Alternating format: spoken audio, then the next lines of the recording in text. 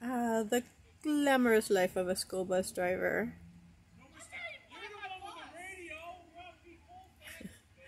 Here I am in a random field. That building directly in front of me is the iconic Kodak Tower. This is in downtown Rochester, New York, which is famous for Eastman Kodak.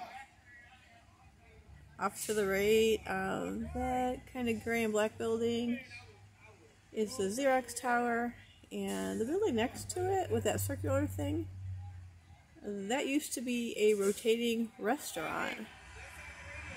And I barely remember it, but oh, we got somebody outbound.